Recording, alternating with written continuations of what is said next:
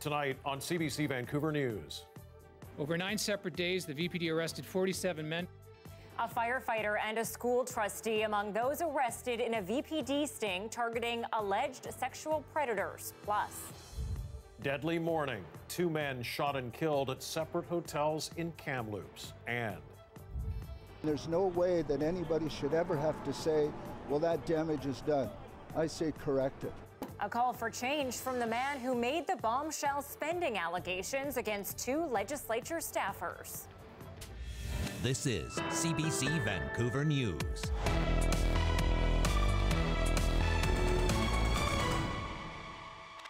good evening. We begin tonight with some disturbing allegations. A school trustee, a teacher, and a firefighter are among 47 men arrested in a Vancouver police sting targeting alleged sexual predators. As the CBC's Tina Lovegreen reports, those charged are accused of trying to have sex with underage girls.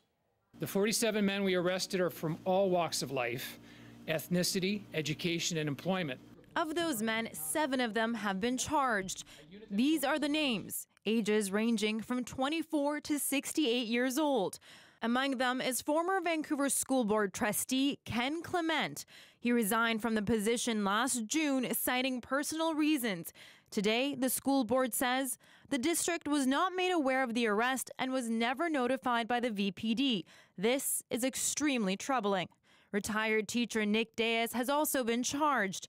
He taught at the all-girls private school Little Flower Academy. A similar statement from the academy's principal.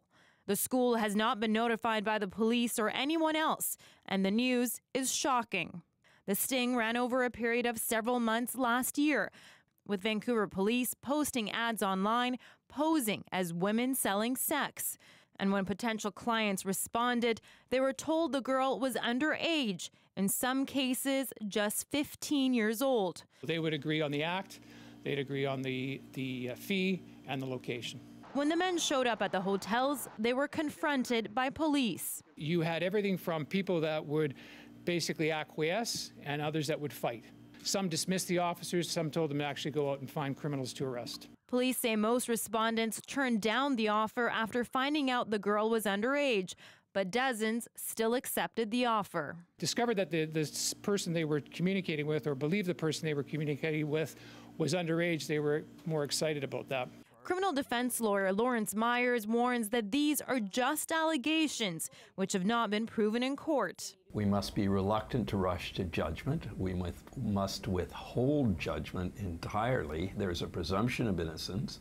But advocates for the rights of sex workers say the investigation is encouraging. I'm really, I'm grateful that they're willing to go to these lengths to try to support us in fighting for respect and safety in the sex industry in Vancouver. The VPD is working with Crown to lay charges in the remaining 40 arrests. Tina Lovegreen, CBC News, Vancouver.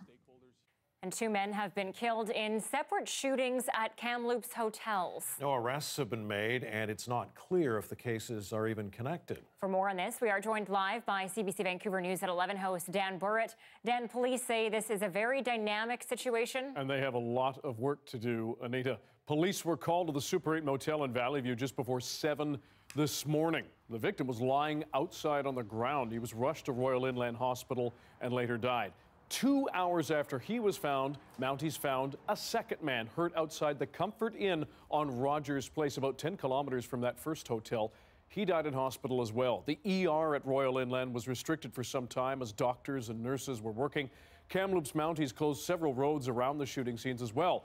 They say they don't yet know if these killings are connected, but they are treating the deaths as homicides. They have not released the victims' names yet. The force plans to hold a news conference tomorrow afternoon at 2 p.m. in Kamloops. They're asking anyone who knows anything about the shootings or sees something suspicious to give them a call, and we'll have the latest for you tonight at 11. Anita, Mike?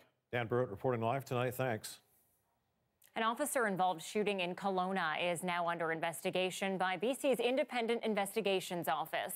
It happened earlier this afternoon in the parking lot outside of the Orchard Park Shopping Centre. IIO is expected to be on scene later this evening. Tune in to CBC Vancouver News at 11 with Dan for the latest on this story. Closing arguments in the trial of Lisa Batstone wrapped up in BC Supreme Court in New Westminster this afternoon.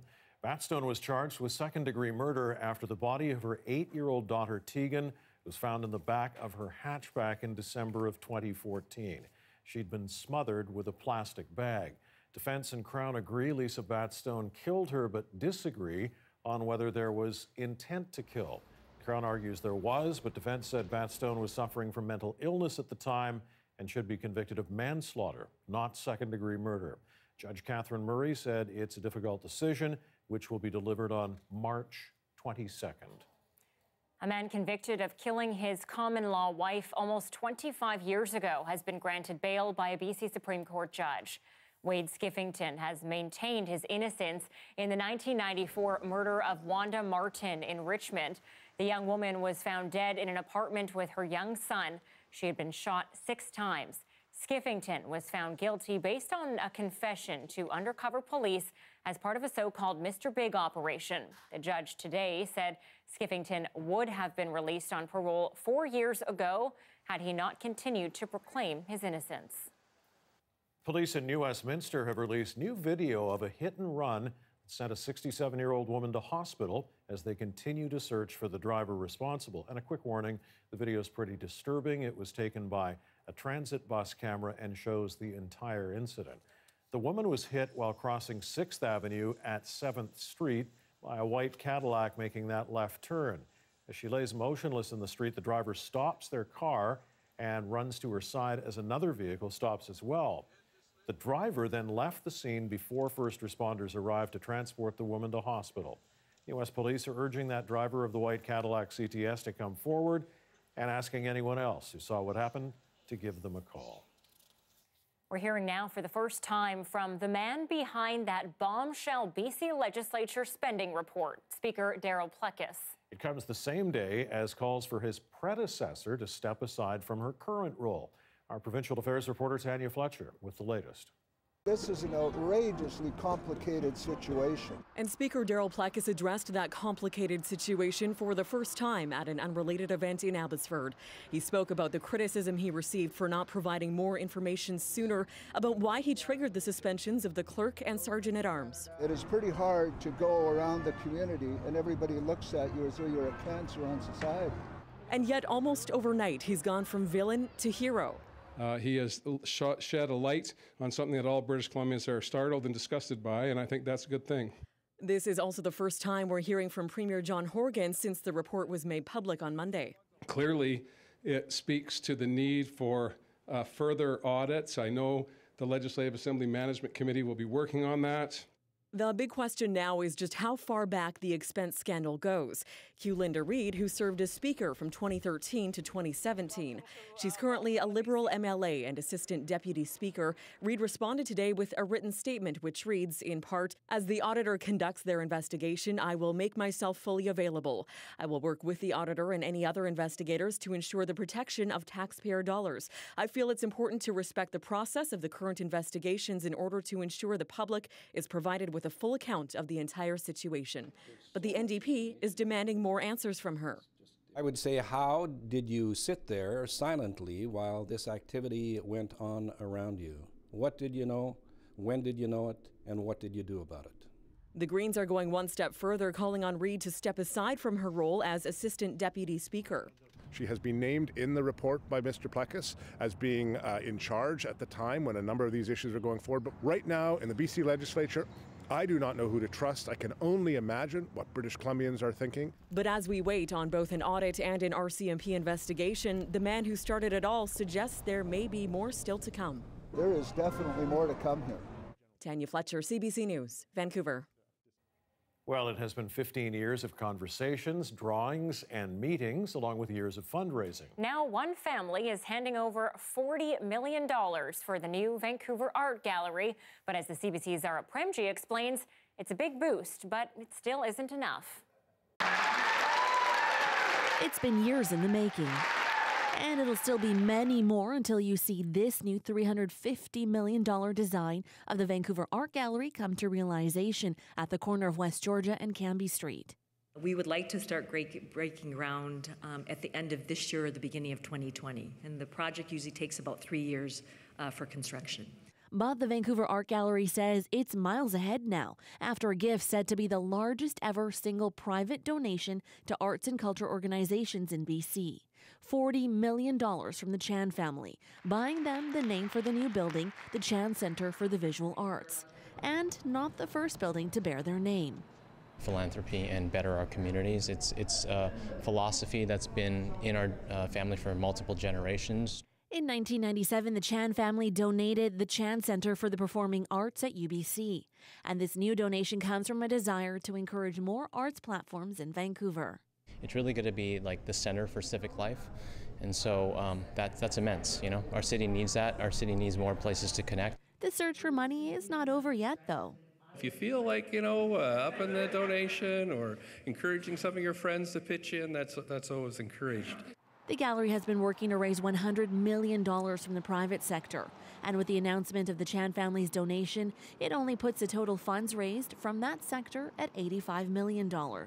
And when the money eventually comes, the Vancouver Art Gallery says it'll take at least 3 years to see the new building pop up. While the idea started in 2004, when asked whether it's possible the long-awaited project won't go ahead, the answer is simply put. Oh, no, that's not a possibility. Okay. I can tell you that. That's not a possibility. Zara Premji, CBC News, Vancouver. Well, TransLink will throw its weight behind a Skytrain extension to UBC at a Mayor's Council meeting tomorrow. New report shows extending the Millennium Line would actually be the most effective long-term transit plan for that corridor. As John Hernandez reports, it might cost more than buses and LRT, but capacity makes it the winner. Every 3 minutes, students load up onto the 99B line at UBC. Some commute longer than others, but most agree there's something missing at this busy transit hub. The Skytrain seems to be everywhere except going to UBC. A Skytrain to UBC has been talked about for years, and it's slowly inching towards reality. Plans are in motion to extend the Millennium Line from VCC Clark to Arbutus Street. And in a new report, TransLink says it makes sense to keep moving west. Now that we're building to Arbutus with a Skytrain, we understand the kinds of ridership volume that will be then spit out at the end of that station.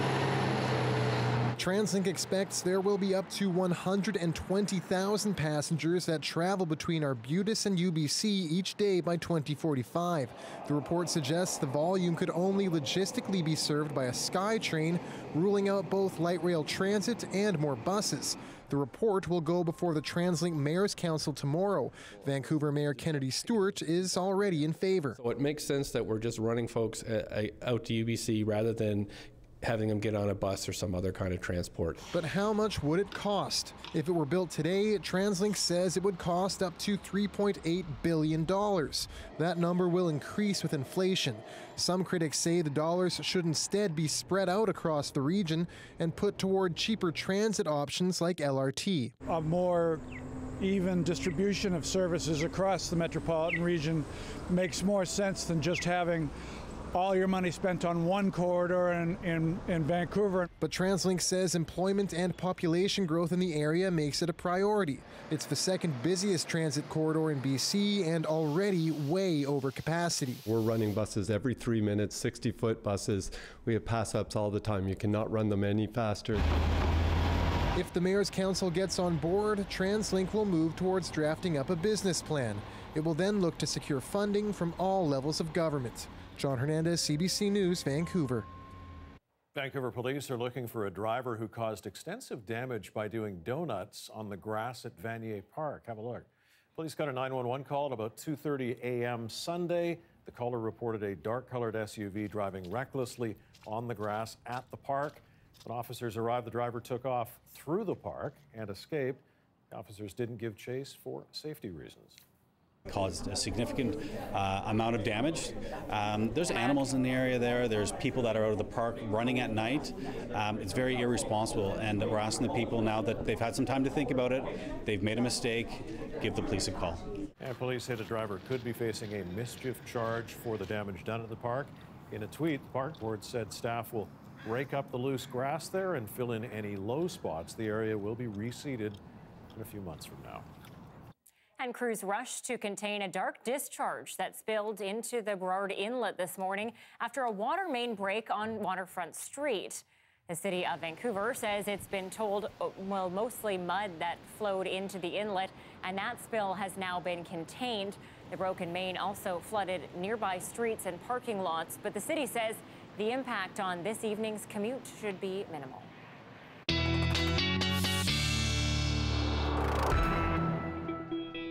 Amy's here now with our first look at the forecast. I think we can all agree that was a stunner today for the most part. It wasn't bad. Yeah. We started off much more stunning than we ended up. Unfortunately, we had a lot of low-lying cloud roll in, and then it stuck around. We just don't have the winds to really push it aside, and it's just been this sort of stagnant air mass. So unfortunately, we are going to continue to see that overnight. And as we see the temperature dropping, we'll see a bit more moisture coming in. And we will see some of that very almost heavy fog and drizzle. But we will not see any significant precipitation for quite a few days. So there's that at least. Right now we're looking at 6 degrees in Vancouver, so certainly a little bit warmer today than it was this time yesterday. But tomorrow will be a bit chillier, just by a degree or two. And that's just because we have this sort of cooler air mass hanging down low with that low cloud. If you get above the clouds in some areas with the North Shore, Burnaby Mountain, and over on Vancouver Island, things do look much different. But yes, we are unfortunately going to see things staying a little bit drearier than we thought for the next couple of days. Overnight, we will see those clouds sort of thickening up, and then it's just a chance of drizzle, but enough that I wanted to put it in because it can cause things to become a little bit slippery for your commutes, and just something to be aware of. It does reduce visibility. So we'll see that chance of drizzle on and off overnight and in through the first half of tomorrow. Could see it in the afternoon, but I think what we'll really see is just that lower marine cloud lingering. Friday is looking to be about the same. We'll see a few little brighter breaks, and then we'll have fog on Saturday, and once that dissipates, we'll finally get into that sunshine on Sunday. But I'll have a full forecast for the entire province coming up in just a few minutes. Always love a good foggy morning. Thanks, Amy. You're welcome. And just a reminder, you can also watch CBC Vancouver News at 6 and go in depth on our stories online at cbc.ca/BC. Yeah, we're also streaming this newscast live and on demand on both Facebook and YouTube, where you can also watch us on television commercial-free. Well, how do you house a workforce in a city that's seeing surging rental prices and an ever-increasing demand? We take you to Whistler, where they've taken a unique approach. Coming up.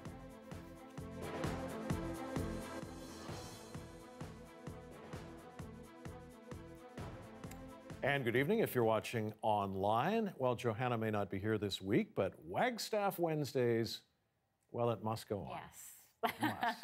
For tonight's edition, she brings us an update on the ozone. And while its status in recent years has been worrisome, the latest news is a little more encouraging. Some good news when it comes to protecting our delicate ozone layer. A new report shows that it's finally starting to heal from the damage caused by harmful chemicals. Here's how it breaks down. In the northern hemisphere and mid-latitude regions, recovery has progressed at a rate of about 1 to 3% a decade since 2000. Now, that doesn't sound like much, but that means the ozone layer should completely heal in those areas by 2030s. If the current rates are sustained. Now, over the southern hemisphere and in the more problematic polar regions, recovery will take longer. Here you can see the ozone layer in blue and purple in the year 2000 and then 2018. It's a much more subtle difference. Recovery will take till 2060. The measures taken to repair the damage will also have an important beneficial effect on climate change, as some of the gases that cause the ozone layer to thin and in places disappear also contribute to the warming of the atmosphere. So phasing them out could avoid as much as 0.5 degrees Celsius of warming this century. The results were presented as part of a 4-year assessment of the health of the ozone layer. And they represent a rare instance of global environmental damage being repaired, a victory for concerted global action by governments. Ozone in the upper layers of the atmosphere protects the Earth's surface from most of the harmful UV rays from the sun. Scientific evidence of the depletion of the ozone layer over Antarctica was first presented in 1985. It was 1987 the Montreal Protocol was signed, binding world governments to reduce and phase out the harmful chemicals.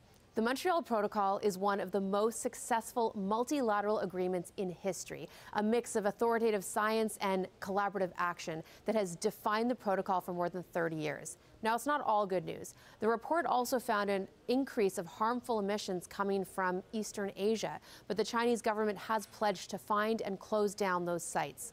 The Kigali Amendment to the Montreal Protocol, coming into effect at the start of next year, will help reduce future climate change by targeting HFC gases, mostly used in refrigeration, which have a warming effect tens of thousands of times greater than carbon dioxide. So stay tuned. And now, you're Science Smart. If you have a science question on your mind, send me a tweet and I'll try to get it answered. Good to have some good news about the environment. Yes, it is, for sure. Had a lot of bad news lately. And as she said, if you have any questions, tweet her. She'll try to answer them. Right? Yes, and we won't be able to answer them probably, but they're going for her. And we'll be back with more on today's top stories in just a few moments.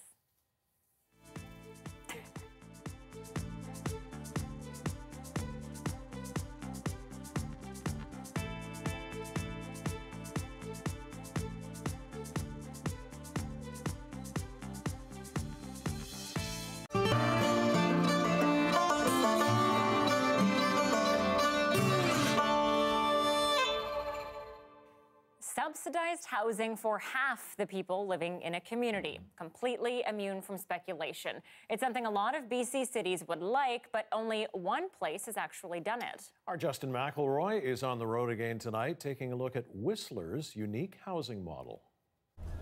When most people think about this town, this comes to mind. But for politicians, it's about affordable housing. This week we're in Whistler, and whether the town's approach to finding ways that people in town can stay here can be replicated in other BC cities. Just south of the iconic village is Cheakamus Creek, where hundreds and hundreds of units of housing is under construction or planned. But unlike most cities, this is all overseen by the municipal government. You have to buy into the idea. You know, you're not going to make a pile of money. That's fine. All your basics, dishwasher, microwave, etc. After the Olympics, Colin Pitt Taylor bought his two-bedroom apartment for half of what it would go for on the open market. Over half of Whistler's permanent population lives in subsidized housing built in the last 20 years. They've been doing a really good job of housing as many people as they can at affordable prices, either a rental or purchase. And it's kind of been a boon to locals who want to stay here because real estate prices have always been a little out of reach for a lot of people that are living and working here. Here's how it works. The government builds on lands it owns. It sells only to people who work at least part-time in Whistler and don't own any other property. And when they want to sell, it's done through the Housing Authority, which places a cap on the price tied to inflation. I probably am inundated with calls from other municipalities right across North America on a weekly basis. With high demand in an isolated area, what works in Whistler can't be directly cloned. But the Housing Authority's head says the general principles can be. Our growth management cap and strategies that we have in Whistler is unique to our community. But the strategies that we've applied for addressing our housing shortage, that's transferable to other communities. The authority is so entrenched that new Mayor Jack Crompton didn't face any competition last election. In the midst of a province-wide housing crisis, he says other mayors are calling him up. I think that that's what is so interesting for us, to look around this province and not see more communities doing the same thing is a little surprising at times, because for us it just took a group of people in the 90s to say this is crucial for the success of our community. And that's the biggest reminder for other municipalities thinking of joining Whistler. It takes a long time to build up the housing, to build up the stock, and to make it part of the political culture. It's not a downhill sprint, but a steady upward climb. Justin McElroy, CBC News, Whistler.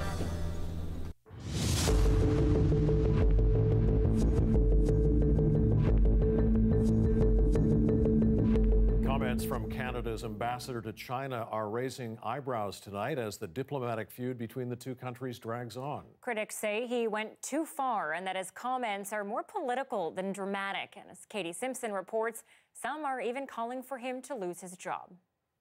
Got a big crowd here today. Only news outlets with a primarily Chinese audience were invited to the ambassador's Q&A session. Over 40 minutes, John McCallum advocated for Meng Wanzhou's release, along with the two detained Canadians. Well, my hope is that that will be the outcome, but it is not something that I necessarily control. His shockingly candid remarks went even further when he questioned the U.S. for requesting the Huawei executive's extradition. I never expected that we would have this problem thrown at us. I cannot speak for the motives of the United States. You'd have to ask Donald Trump or someone in the U.S. government. The Prime Minister was careful with his words, dodging questions on whether he shares the ambassador's opinion. We will ensure as a government and as a country that all the rules and the independence of our justice system is properly defended and properly supported. Canada has said all along, this is a legal matter, a position that was undermined when President Donald Trump said last month he'd be willing to use the arrest as a bargaining chip in his trade war with China, drawing accusations Mung's arrest was politically motivated. McCallum's comments yesterday don't help matters, according to one former ambassador who says it appears McCallum went rogue. Mr. McCallum should have shown more restraint and not immerse himself in an already very complicated judicial process. But not everyone in the diplomatic community agrees. He certainly did it because he was acting on instruction from the government to be able to soothe the tension and perhaps even act as Canada is victim in all of this. The opposition says decisive action needs to be taken. It's hard for me to see the value added that the ambassador has added to this scenario. If I were Prime Minister, I would fire John McCallum. CBC's Katie Simpson reporting tonight from Ottawa.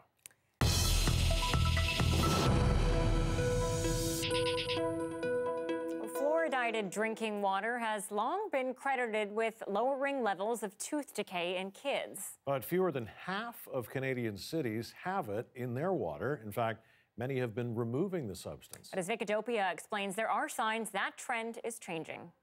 Stick your tongue out for me.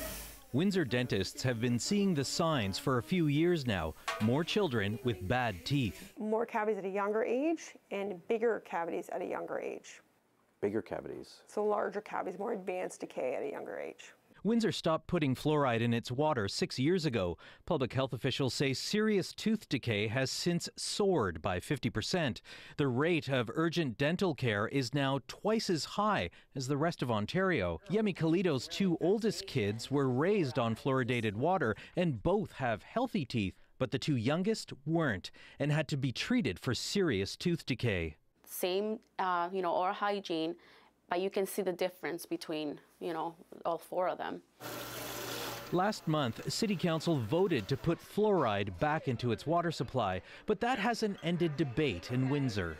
I don't believe in it. It's just more chemicals we don't need. I think they should put it back. Yeah. What's good for you is it can't hurt you. A recent Canadian review of dozens of major studies concluded that water fluoridation is safe at the current recommended levels and that there are no serious health risks, and children have the most to benefit, and yet almost 2/3 of Canadians no longer have fluoride added to their municipal water. In BC, Yukon, Quebec, New Brunswick, and Newfoundland and Labrador, less than 3% of the population has fluoride added to their municipal water. In Manitoba, Ontario, and the NWT, it's between 60 and 70%. Trying to add fluoride to water in Canada has been contentious from the start. It seems almost too easy to be true. The debate hasn't stopped. I still believe that this is mass medication without consent. Like Windsor, Calgary is also seeing a spike in kids' cavities after removing fluoride. Researchers say low-income families are affected most. It's been a long-standing debate everywhere. It's a fear of, quote, chemicals, which unfortunately have become synonymous with toxin or poison. In Windsor, the fluoride hasn't been added back yet. The plan still has to be approved by a neighboring town council. Mass medicating the entire water supply for the benefit of very few is not the right thing to do. But Windsor's mayor, who opposed fluoridation, questions whether local politicians are even qualified to decide. If there is a health benefit that's legitimate and real in fluoride in the water, it should be decided and mandated by the province of Ontario and all provinces across Canada for that matter. That's not the case. They leave the decision to people like me with no science background. For pro-fluoride advocates, it can't be added back to the water soon enough. Vicadopia, CBC News, Windsor, Ontario.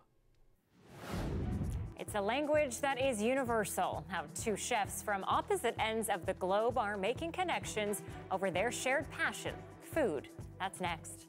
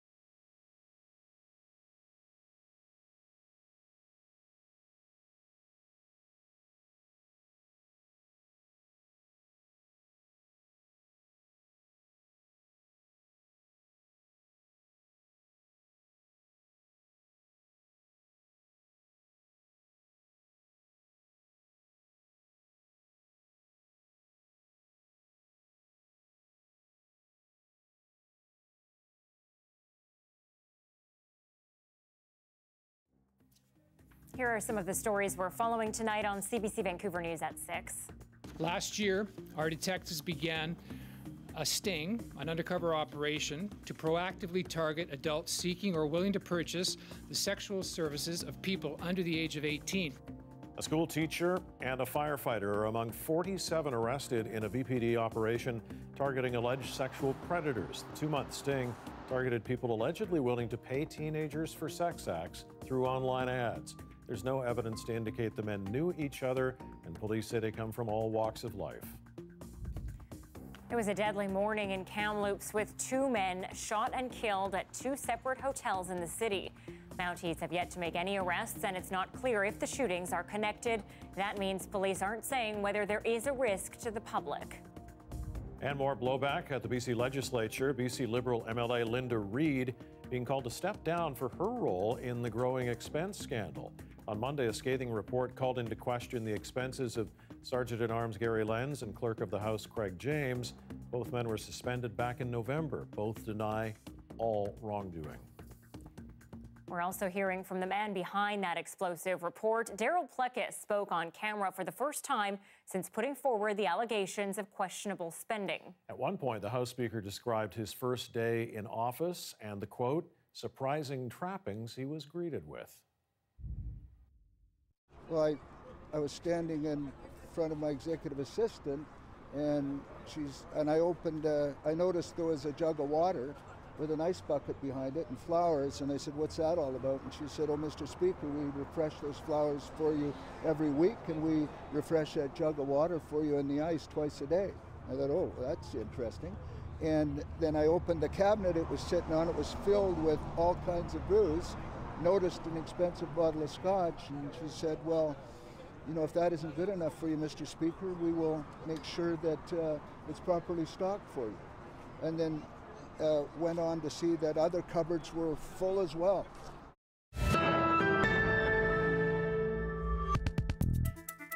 Well, Vancouver is in the midst of the city's biggest food festival of the year, Dine Out. It is typically a chance for diners to check out restaurants at a reduced price. But as Leanne Ung shows us tonight, the event is also looking to put Vancouver on the culinary map. The Arctic Char. A walk through Granville Island is fun for any foodie. Leave 2 world-class chefs in there and... It's like kids in a toy story. I mean, you can actually leave us here and come back tomorrow. We'll not be bored. Vancouver's Edgar Cano is playing host to Sydney's Francesco Minelli. Though they live oceans apart, they've been brought together for a collaboration dinner and a shared purpose. Our job is like this, never stop learning, so I'm glad I have this kind of opportunity. There are differences, but for the Italian-Australian who's in Canada for the first time, notable similarities. It's a mix of culture as well here with the Asian and a bit of a European as well, so it's great. And his guy might be the peak representation of Vancouver's meld of cultures. German-educated, Mexican-raised Cano is Japanese, and both are fishermen who have a keen interest in the sustainability of sea life around their port cities. And what we're doing right now or today, it's not for us. It's for our kids. It's for the future generation, so that they can still enjoy cooking, still enjoy fishing in the future. The chef exchange happening here is just one event in a much larger festival put on by Tourism Vancouver. Dine Out Vancouver involves now 300 restaurants who are putting out menus from $15 to $45, all in an effort to put Vancouver on the culinary map. We have local and sustainable ingredients. We have a number of different multicultural influences that all blend together to create something that's very unique in the world. And all of these chefs will take that story back to their respective cities. In a typically slow time of year, the hope is this will generate a bump in traffic for the restaurant, hotel, and taxi industry. But in the long run, another page in Vancouver's culinary story. So if you guys had one word to describe this whole experience, how would you describe it? One word. Collaboration. International collaboration. All right, thank you. Thank you.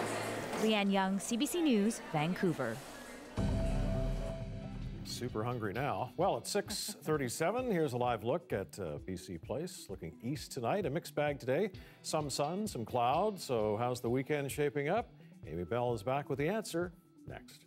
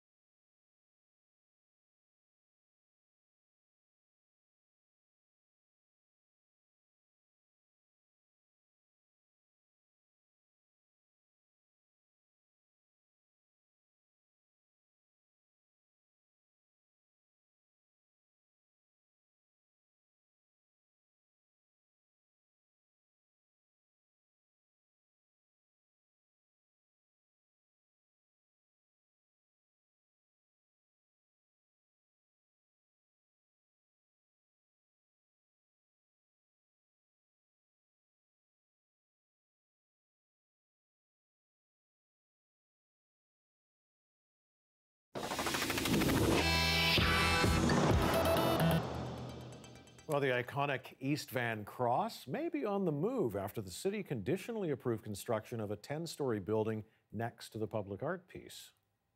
City staff say the building will obstruct the view of the cross from some angles. Concerns were first raised last October by Ken Lum, the monument's artist and East Vancouver residents. They argued public art should be protected. Eric Fredrickson, the city's public art program manager, says a decision about whether the piece will be moved will come in the next few months.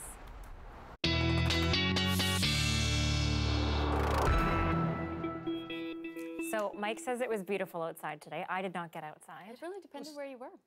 Well, I was on a little. I was on assignment today, Right. over on the island. Yes, it so was quite lovely it was over there. beautiful. Yeah. Yes, we didn't get that so much, unfortunately. Which is why I stayed inside. Yeah, it ended up being a lot more sort of glum than we were hoping for. It started off with so much promise, though. We brightened up very early on, and we had lots of sunshine, and then it all sort of quickly dissipated as we saw a lot of low cloud coming in. So you can sort of see between 7 and 9 is when we really saw the brightest weather. It was gorgeous. It was a great sunrise. And then, yeah, we saw that breeze just dying right down, and unfortunately, that allowed some clouds to sneak in right from the Fraser Valley, and they just sort of lingered all day. So it was a very, very calm day, and without that wind to sort of push things aside, we just saw that low-level cloud lingering. And unfortunately, we're going to see that pattern continuing over the next day at least, perhaps even longer. You can see this cloud cover, but these winds barely generating anything enough to really scrub that air. So that's the trade-off. If you get above that low-lying cloud, though, you will see things a little bit brighter, as we saw some areas of Vancouver Island today. And then, of course, if you get up above the clouds into the mountains of the North Shore Mountains, we're even a little bit brighter today. We will see a bit of a drizzle, and not quite light rain, but just some drizzle on that sort of heavy, thick fog in many areas for tomorrow. So it will be a little bit depressing at times. Over the sort of northern half of Vancouver Island, you're looking a lot brighter, though. You'll see a mix of sun and cloud for Tofino. Coming down to Victoria, though, you will be dealing with that drizzle once again. Whistler, we're seeing mainly cloudy conditions, but enough sunshine to really make things lovely. And then just a few showers out in Abbotsford. And we'll see the temperature a little bit cooler than we saw today, just as we see that sort of cooler and wet air mass above us.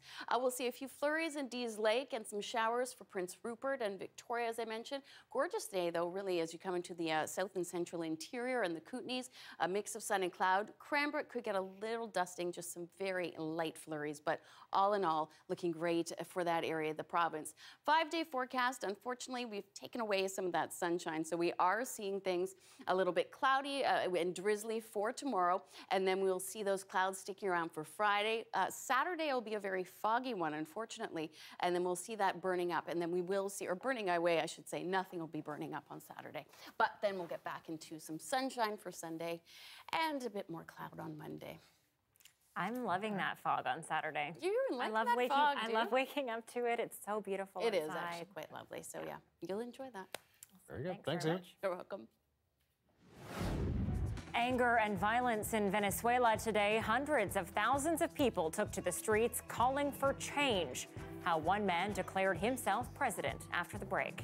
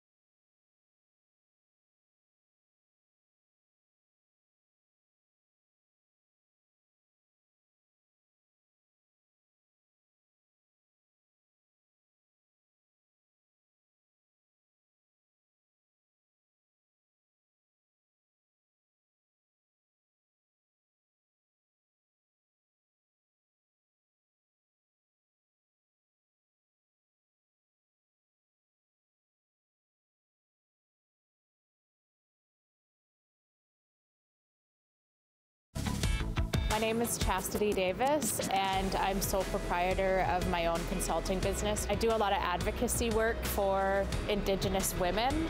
Pretty exciting to be recognized on the top 40 under 40 in Vancouver. I think it's important for CBC Vancouver to support the 40 under 40 list as we are the up-and-coming leaders and be in the know of what's happening in that generation. Thank you, CBC Vancouver, for being a part of my community.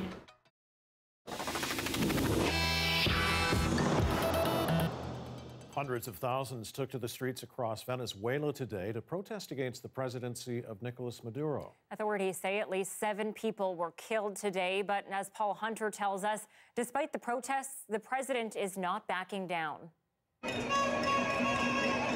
Hundreds of thousands strong demonstrators today in Caracas raged at the government of Nicolas Maduro. Pero se le acabó su tiempo, señor. Your time is up, she says.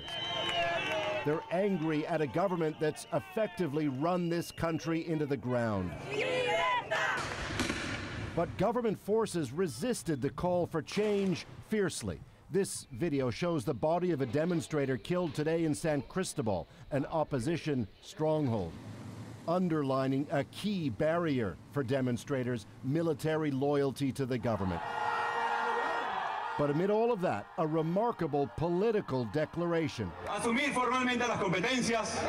Opposition leader Juan Guaidó swore in himself as acting president, recognized almost instantly by Canada, Brazil, Argentina, and others, most significantly the United States. Said Donald Trump this afternoon, everything, even military action, is available to now force Maduro out of office. All options, always, all options are on the table. La independencia, la soberanía. But indeed, for now, Maduro remains in the presidential palace. His response to Trump: all U.S. personnel have been given 72 hours to leave the country. But tonight, the U.S. said it may defy that order. So now what? On those streets today, demonstrators came across a wall of government police. First, they threw rocks, but then sent a call for courage, arguing that true loyalty is to Venezuela. Join us, they chanted. A woman went nose to nose with them and begged. Please help us, she said, and then broke down in tears. Paul Hunter, CBC News, Washington. And as the situation in Venezuela plays out, whose side the military takes will be key to the battle. One colonel may be on the wrong side for now, so his family was forced to flee Venezuela. As Evan Dyer tells us, now they call Canada home. Recuperación económica y Paranoia is running higher than ever in the Maduro government since somebody attempted to kill Nicolas Maduro with a drone in August. Maduro accused fugitive Colonel Oswaldo Garcia Palomo of directing that and other plots against him. Les habla el coronel Osvaldo Valentín García Palomo. Garcia Palomo has enraged the Maduro regime by sending audio messages to his former comrades in arms, telling them to refuse to obey orders to attack protesters. His family home in Venezuela was ransacked by military intelligence, hunting the colonel. His daughter, Fabiola, escaped. So I just escaped through a window, and then I jumped off a mountain, and it was like I was a fugitive, you know, because I started to run. She was able to join her father, and together they fled overland to Colombia. His wife, Sorbaida Padilla, and their son Oswaldo Jr. suffered through 4 days of brutal interrogations. She says they were hooded, pepper sprayed till they choked, and given electric shocks. Other family members, even young Oswaldo's girlfriend, were brought to the detention center. All the moment they say that if I didn't cooperate with them and tell them where was my father, they will rape my girlfriend and all my family. After 4 days, they were released. They immediately left the country and came to Canada. Eventually, Fabiola joined them in Montreal. Back home, the armed forces have seen waves of arrests. Y mi esposo está del lado correcto de la historia. My husband is on the right side of history, says Padilla.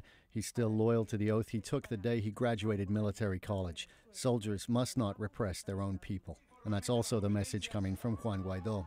Óyenos, militar venezolano. Hear us, Venezuelan soldier, he says. This is the moment to defend the Constitution, but also your own family and your own honor. Tough choices with serious consequences. for those who wear the uniform in Venezuela. Evan Dyer, CBC News, Ottawa. An arrest has been made after an Arizona woman who was in an incapacitated state gave birth at a care facility. The suspect, a nurse who police say cared for her, appeared in court today. No direct evidence that Mr. Sutherland has committed these acts. I know at this point there is DNA. Mr. Sutherland will have a right and have his own DNA expert. 36-year-old Nathan Sutherland, a licensed practical nurse, submitted his DNA sample yesterday under court order. The results came back a few hours later showing he was a match to the baby. The 29-year-old woman, who has been unable to speak and has limited ability to move, gave birth on December 29th. That immediately triggered reviews, and police treated it as a sexual assault.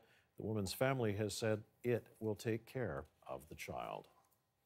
And earlier this month, we brought you a report on the Canadian government using social media influencers to help connect with younger people. Well, across the pond, the UK is getting stricter with how these influencers work. Some celebrities have been posting pictures of products on platforms like Instagram without making it clear they're being paid to do so. And as the CBC's Kayla Hounsell reports, the UK wants that to stop.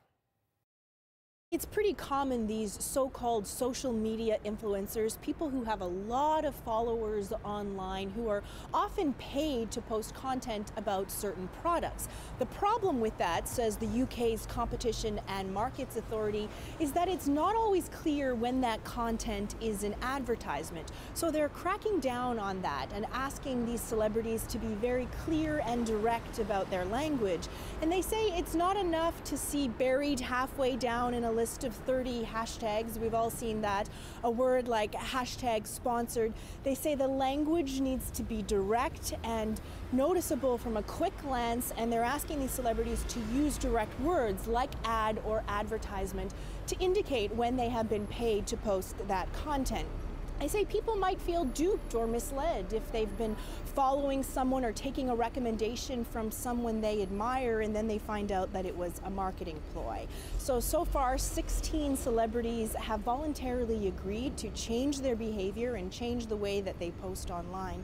So we thought we'd ask some people here in London how much they pay attention to what these social media influencers are posting and whether they care if they've been upfront about whether their content is an advertisement. Here's what they had to say. It doesn't bother me either way. Like, if they are getting paid, fine. If they want to say they're getting paid, fine. If they don't, then that's also fine. Yeah, I think they should definitely have to post if it's an advert. Why do you think so? That's a bit disingenuous. I mean, you can tell it's an ad anyway, but I think they definitely have to, and it's wrong if they don't. It's the same like any TV advertisement. Doesn't make a difference for me. So a variety of opinions there, and so far none of these celebrities that have been named have been charged for this kind of activity. As I say, they've all agreed to change their behavior voluntarily, but the UK Competition and Marketing Authority is planning to send out some more warning letters about this kind of activity, and if celebrities don't comply, they could face hefty fines or even prison time. Kayla Hounsell, CBC News, London. An unusual resident has turned up at a Nova Scotia retirement home. It's causing a bit of a stir and making friends at the same time. Meet Clayton after the break.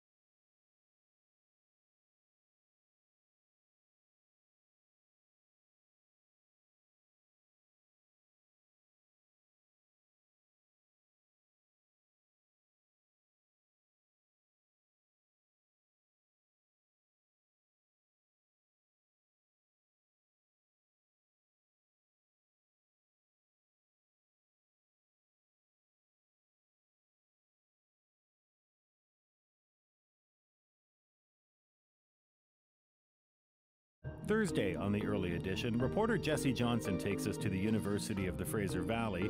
The university has been trying to build a more walkable community in the district around campus. We'll look at some of the challenges. That's tomorrow on the Early Edition.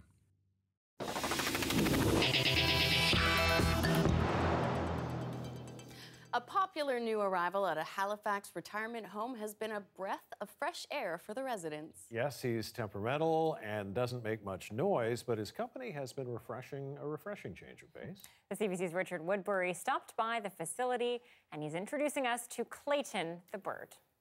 Joan Madison has a routine she follows every day. 3 times a day, she goes and looks for her friend Clayton, a red-billed partridge who is named after his new community. She feeds him bird seeds, and he's especially fond of sunflower seeds. If she's wearing her red coat, Clayton recognizes her. If I wear my black coat, because if it's snowing and raining, he's reluctant to come to me. So, I'll have to talk to him, and when I whistle, he recognizes me. Chukars are the national bird of Iraq and Pakistan. They can also be found in some arid parts of the western U.S. Clayton can usually be found in the courtyard that is at the center of the complex's buildings. While Clayton may be a long way from home, he's being treated with Nova Scotian hospitality at his new home. As winter approached, there was concern Clayton wouldn't fare well, so a call was made to Hope for Wildlife about housing him. The only issue was he needed to be captured. He's been very difficult to catch. We've had people running around this property on more than one occasion trying to catch him. And it turns out that he seems to be doing okay so far in the winter. So we decided that if he wants to stay, we'll let him stay, and we'll continue to feed him and look after him and give him places to take refuge. Clayton's become such a beloved part of life at the complex that they even have a home for him. So we bought him a small doghouse. And so it has a nice opening, just his size, and we put some nice hay bedding in there and some pine chips with some birdseed, and not sure if he's gone in yet, but we're just trying to find the right place for it, and then hoping that he'll find some refuge there when the weather gets really cold. Clayton is welcome to stay at the facility as long as he wants. He makes the residents happy. Richard Woodbury, CBC News, Halifax. He's so cute. He's very cute. Looks like he's bulked up, though. He's in that last shot, really. Maybe he's just. Yeah, we all put on some winter weight. They're feeding him extra well. Okay, so I took some notes. Oh, of course. Mike always takes notes. Normally found in Iraq and Pakistan and some arid, I don't know. That seems pretty wayward to me. Those are your notes? I know, it's a red-billed partridge, so what's he do? Wayward, Iraq, Pakistan. I don't know. All right. Very thorough. Clayton. Yeah, not poor Clayton. He seems fine. He's having he a seems good time. fine. Everybody's happy. All right, you can always find our news program online, cbc.ca/BC. Maybe you'll even find more pictures of Clayton on there. Maybe. Dan Burrett has your next news after the National. Have a good night. Night.